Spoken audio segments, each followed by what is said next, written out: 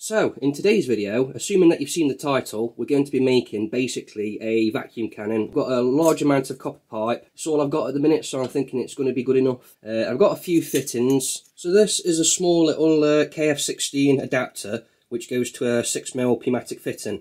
So what I need to do to this part is I need to turn the outside down a little bit, and I need to put a few rings in it for some rubber seals. And then hopefully we can get this just perfect so it pushes just inside a bit of 15mm copper pipe. Okay, so the base principle of how this thing's going to work is quite simple really. So the first thing we've got is our length of copper tube, which is going to look something like that. What else we've got is our pump.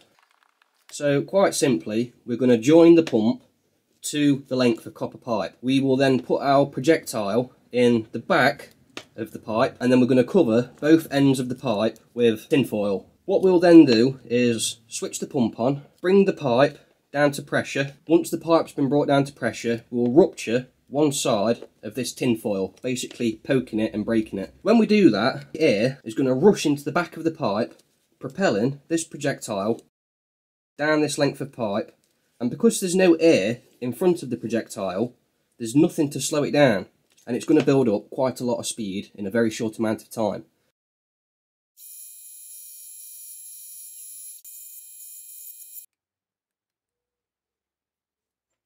Right, so I've got all this pipe laid out. I made sure everything fits in that, and everything does fit quite well. I just need to go in and solder all these joints up now.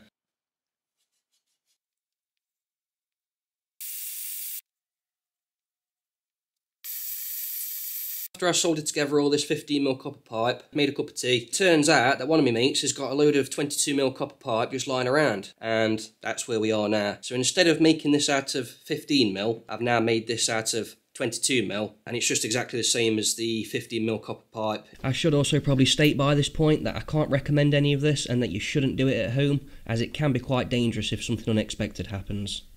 So this first shot was just kind of to get a gauge of the speed. I'm filming this at 1000 frames a second, and it covered about 4 inches in one frame, so I'm assuming we're in the ballpark of about 200 miles an hour.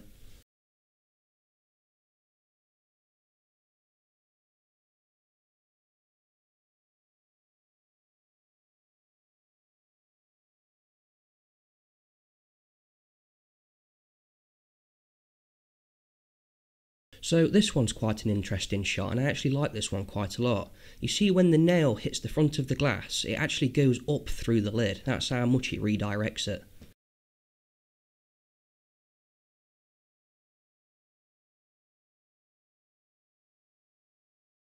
In this first shot, the nail passes through 1mm thick steel, and then the second shot, it passes through 2mm thick steel, and then in this third shot, it passes through 3mm thick steel with still no sign of slowing down.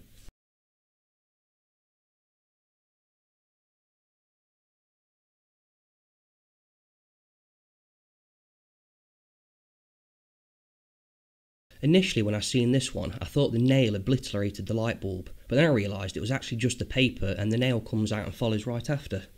It was actually quite surprising how much damage a bit of paper could do if it's going fast enough, but in this second shot I finally managed to nail it.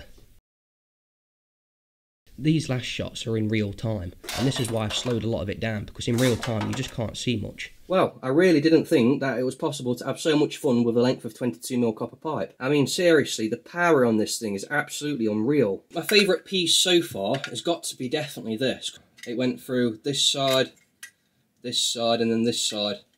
And that little bit of an air gap really helps for the projectile to pierce through all of these as like separate plates. But altogether, that is still, you know, 3mm of steel there. This light was quite good. It went with a right good pop the first time when it went through the bulb.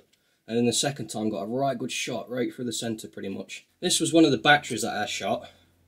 See how it went straight through. This was the can. This was just a can of expanding foam that had already been used, and I actually smashed the top open just to make sure that it was definitely empty.